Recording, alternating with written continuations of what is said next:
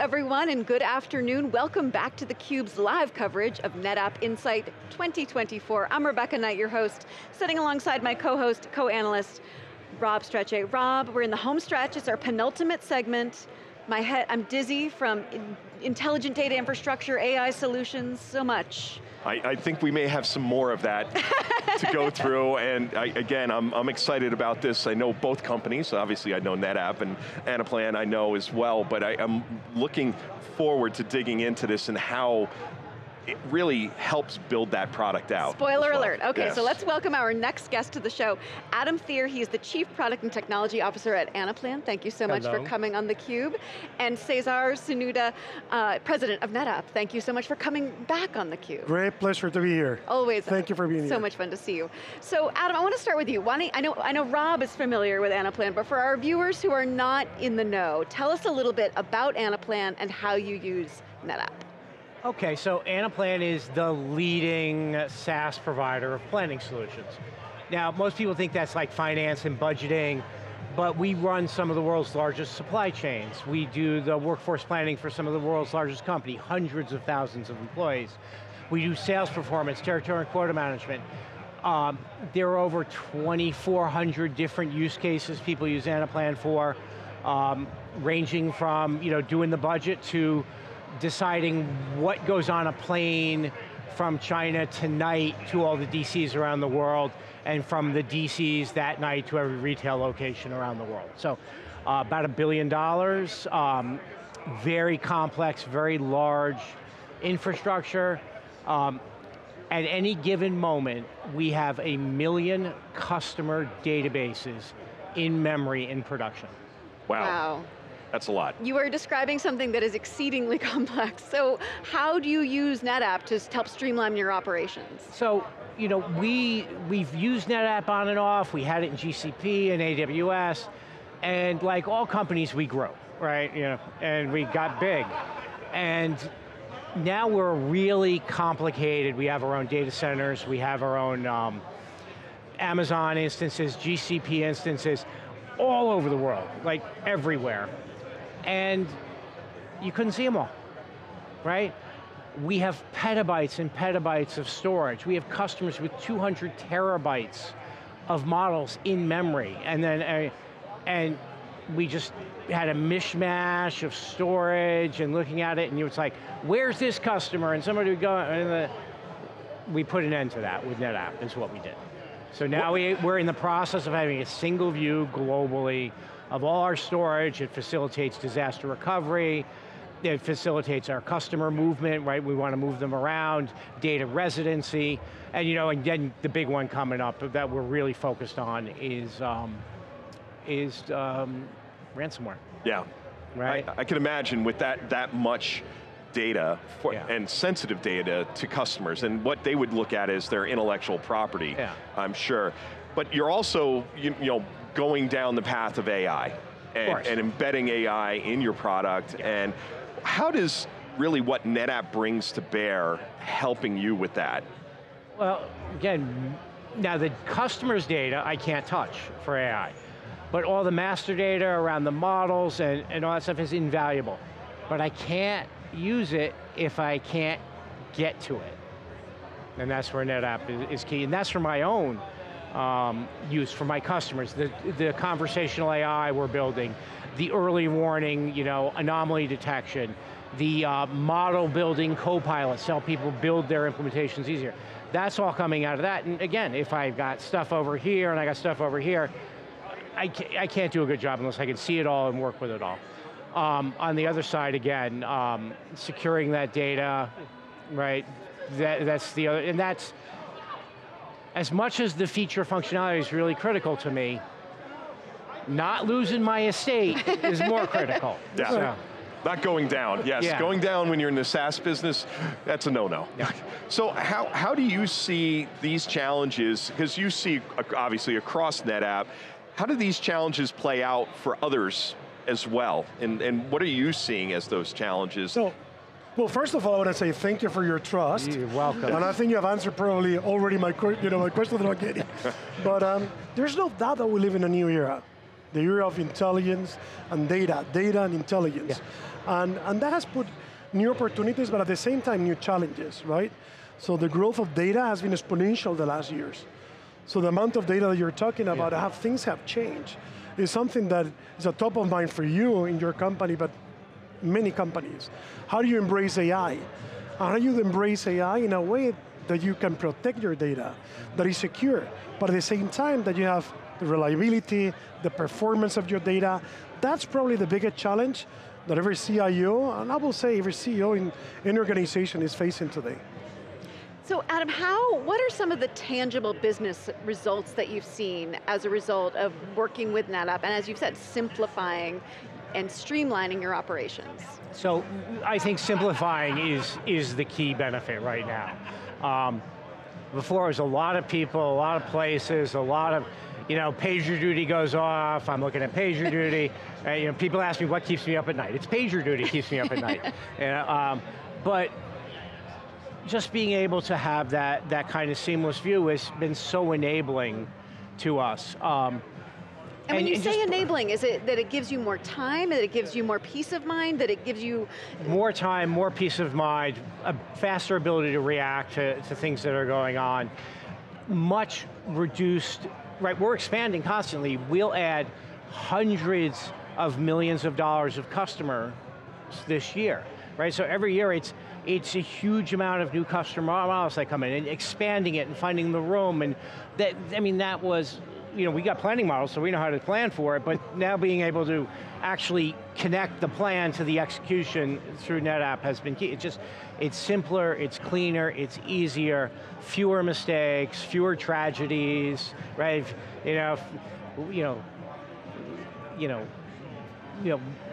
Wait, thousands of lives saved in the process, if you will. So. Yeah, and including your own. Right. From that, and because you don't have your pager duty phone thrown at you in the middle of the night, which been on the ops side, and I've had that happen. I mean, over the past year, since the last Insight, things have changed at a radical speed, I would say, and the challenges and the approaches, I mean, you think back, it's been only 2 years, really, since ChatGPT took off and we got into this. How are you seeing NetApp really stepping up that roadmap? Intelligent data infrastructure was really rolled out last year as kind of a vision, and this year it's kind of paying out. How do you see that playing with the customers that you're talking to and people like Anaplan? Well, I think first of all, it's key to listen to customers. I think, Adam, here's, you guys are sharing clearly and openly, hey, what are your pain points? What are the things that you need? And we have a big role. I mean, look, there's plenty of data that lives on NetApp, right? And we have a big responsibility towards our customers. Our vision on intelligent data infrastructure was not just a response of those customer needs, but a reality of what's happening in the world. In a way, what our customers are asking us for is to have a unified storage, plan, where they can embrace public cloud, multi-cloud, the world of on-premise, right? With a single engine, and in our case, what we're bringing is single operating system which is on top, but at the same time, what you want to have that unified storage is to make sure that you can run, intelligent data services. Yep.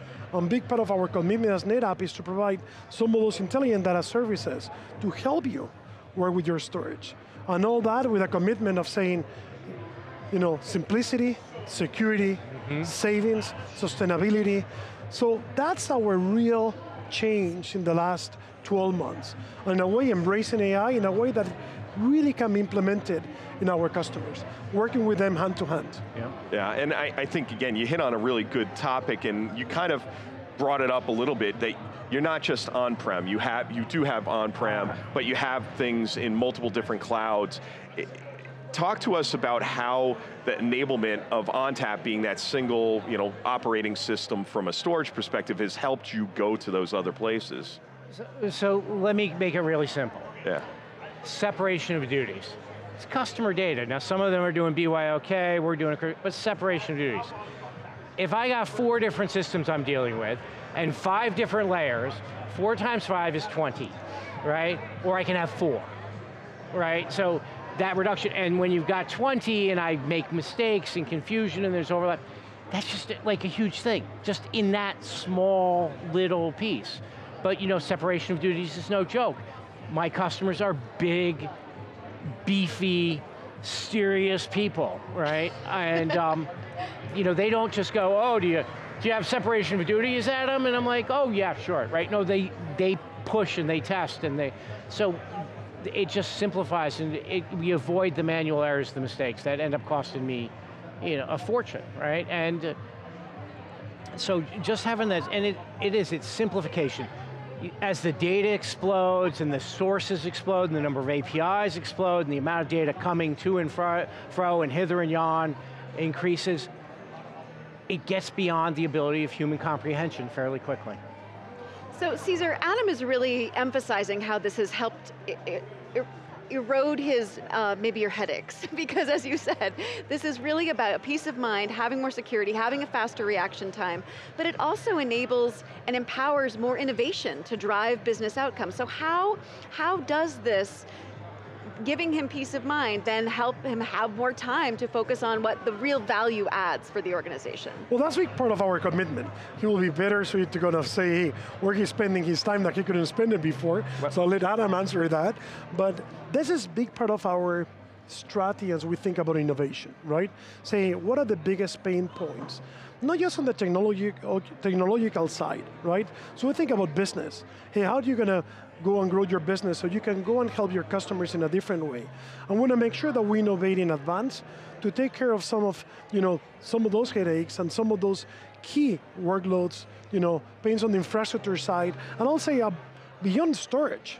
When you think about our intelligent data infrastructure, our commitment is beyond storage, right? We embrace security in a way that not anybody else is doing. Our ransomware, commitments, and how we go and have those recovery plans and how we bring even BlueXP as a single dashboard to kind of monitor your data and understand how's your data performing, you having some issues in some places or not, is something unique. And a big differentiator has been, and it is, the fact that we're investing in a truly hybrid cloud world. We're the only company that has, as you have seen them here, the 3 biggest hyperscalers, right, as a first-party service. So we have ONTAP embedded in their consoles. So that's very important for customers because they don't need to go and choose. Hey, do I choose to be on-prem or do I choose to be on the cloud? You can go and decide to be in both places and have an interoperability with a seamless experience on your data. And that's what makes us very different.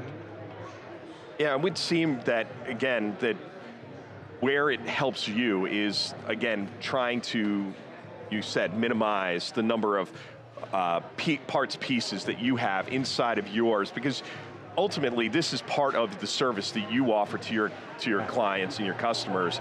So you're trying to have that reliability, security, sustainability has to be a big piece of it because that costs you money and you're around the world and there's different geographies. The security, there's sovereignty and things of that nature that you probably have to meet for customers. Yeah. What do you see as some of those things that, like, we heard about the metadata namespace and things of that nature and some of the new parts that are coming out. Where do you look for NetApp to take you next? What are you hoping for? Well, so, like I said, we're $1 billion company. And unlike a lot of my smaller competitors that spend all their money on innovation and building stuff and kind of don't pay a lot of attention to these other things, we have to both build a robust, reliable, secure infrastructure and spend money on that to meet the needs of my really demanding customers and innovate, right? So I have to find the balance. And the balance for us is we need to innovate. Just like NetApp needs to innovate and they've brought out all these new products. We've brought out, in the past year and a half, 6 new products, data orchestration, geospatial mapping, workflow, and we also brought to market 9 new applications in planning and supply chain, workforce, and to do those things, do that innovation, I still have to do these things. So being able to simplify those things and being able to be very efficient allows us to open the doors on innovation and outpace my competitors. So they're just trying to catch me on innovation, and not doing anything to be secure. Now what I look for next from these guys is, I can't have the estate go down, right? And so what they were doing on AI and security, the whole, oh, something's going wrong, snapshot the data, right? This is where the future is, and it's going to get uglier and rougher from here. So, those are the things I'm looking for. It's the data, right? Funny enough, all of the systems run on data, including AI. Right, it's all that's data. a core. Yes. Right. That's a core. But actually, let me jump in. I think, you asked me before about, hey, where do you want, how do you go and spend your time? That goes back to the point you're saying, you want to spend more time innovating versus, hey, ensuring that you have the right platform behind you. And in my way, that's what I've been spending my time trying to innovate, to enable you for that growth. Exactly. Right, so when we kind of start years ago innovating and say, we're going to be best in class in this world, which is going to be a world of hybrid cloud, and everyone talks about hybrid cloud, but that requires to do the big investments that we have made and that we're keep doing with hyperscalers, with NVIDIA, ensuring that we're best in class for our customers so they can differentiate themselves. When we go and talk about security, we invest in millions of dollars to make sure that our platform, our intelligent data infrastructure that we want you to go and build is secure, and you can really be safe so you can spend your time in other places, right? Probably in the conference you have seen, we've been talking a lot about block storage, right? We made some announcement as well around block.